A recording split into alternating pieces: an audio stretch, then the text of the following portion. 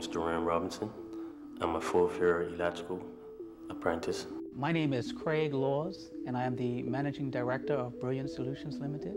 The job of an electrician is to provide the electrical systems, install them, and to maintain them, as well as to certify them in all of the commercial, residential, industrial, and any facility that requires power.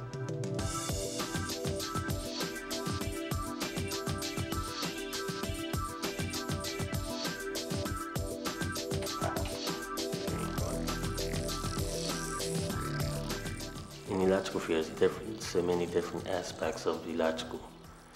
You have residential and you have commercial. The residential is basically homes, fairly really simple situations unless you have security systems, and home automation has touch screens, cameras around your house. The job of electrician is well versatile. There are so many different areas that you can be able to apply your skills in. There's areas in the industry which are in the field that are vast. You can do fire alarm work, you can work on security systems, you can work on electrical distribution systems, you can also work on intelligence, where you can be able to put together controls for smart houses and for automated systems in the commercial industry. But also you have the ability to work in other areas of the industry which sometimes get left out. There are areas that we need in our administration that are very important.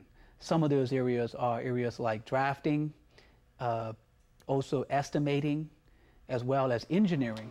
The kinds of skills that are necessary to be a good electrician are having good motor skills, the ability to work with your hands and to work on various aspects of tools and equipment.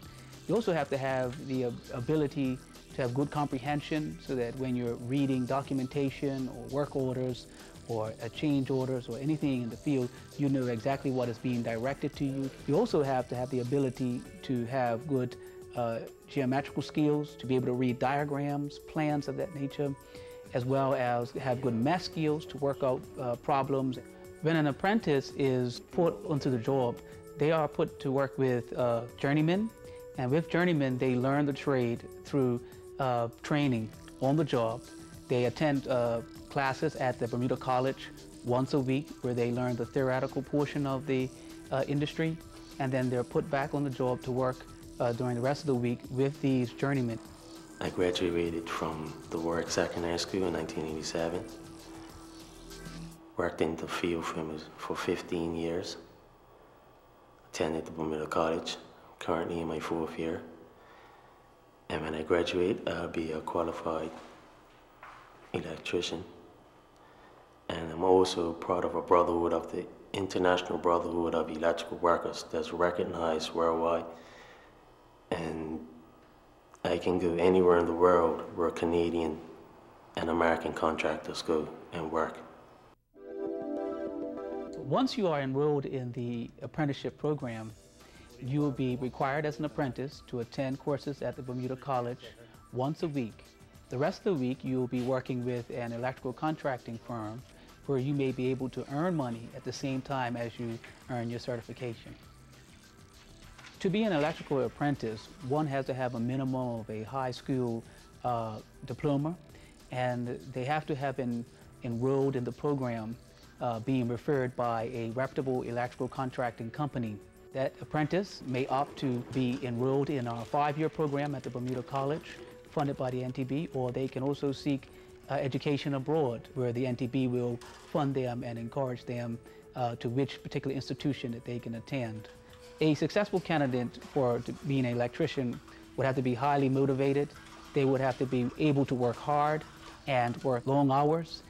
This job is a very demanding job, and it requires one to have the fortitude and the aptitude to want to learn the trade, as well as be able to become the best craftsman that they can become in the industry.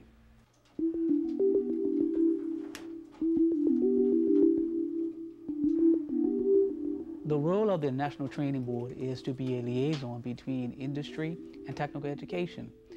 They provide training for apprentices from the industry, who, when they are trained, are then allowed to go back into the workforce to build a competent and secure and professional workforce for Bermuda. Individuals that are interested in being a part of this program can go to the National Training Board and have the necessary guidance. NTB sponsored me for the past 4 years to make my journey much easier. If I had to pay for this out of my pocket myself, and plus to pay rent, NTB's really been on my side. There is an extreme demand for electricians in the island. Right now we are quite understaffed with the amount of electricians that we need to service the industry. At a young age of 12 years old, I really started doing electrical. My first house was like with my uncle, his mother's house, Hampstead. And he really let me explore it and take the bull by the horns at a young age. And it gave me a chance to really find who I really am and what I'm capable of.